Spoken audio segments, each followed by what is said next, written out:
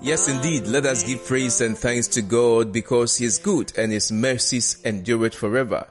I want to welcome you to the Voice of Hope. Today, we want to continue with our 60-day journey into the Word of God. And today we are going to read not just one book of the Bible, but we are going to read 5 solid Bible books. Hallelujah.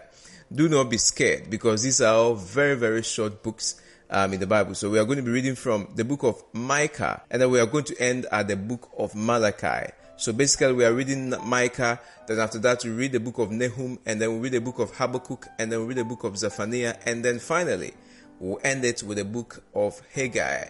They are all very, very short book, 1 chapter, 2 chapter, 3 chapter here and there. So you're going to be done with it in no time.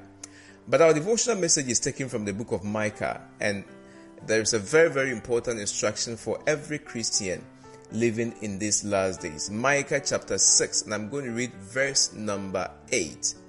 Listen to what the Bible says. It says, "He has told you, O man, what is good, and what does the Lord require of you, but to do justice and to love kindness and to walk humbly with your God."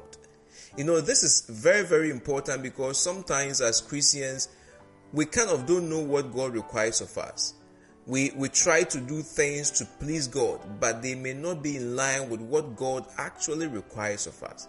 But this prophet Micah, delivers exactly what we need to know. And he says, "He has told you, O man," and the man here is generic, which means he has told you, whether you're a man or woman, what is good and what does the Lord require of you. It says, "But to do justice and to love kindness and to walk humbly with your God." You see, the first thing that God requires from us has to do with a righteous life. It says you must do justice. Why is this important? You see, we live in a world of injustice. And as Christians, we have been called to promote justice.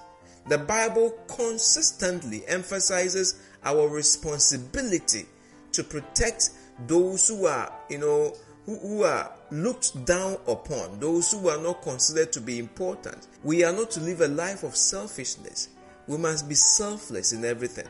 And the second part is that we must love kindness. We must love what is good and show kindness towards those who are in need.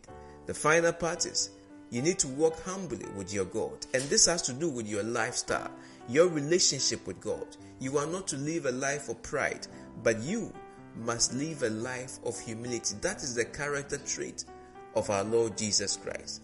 So my dear friend, today if you are wondering what God requires of you, then the word in Micah chapter 6 verse 8 is a word in season for you and I.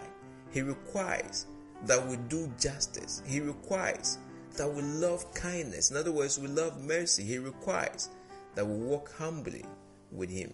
May God show favor to you today, even as you do what He requires of you today. God bless you, and may you enjoy reading His word today in the name of Jesus Christ. Have a blessed day. Shalom.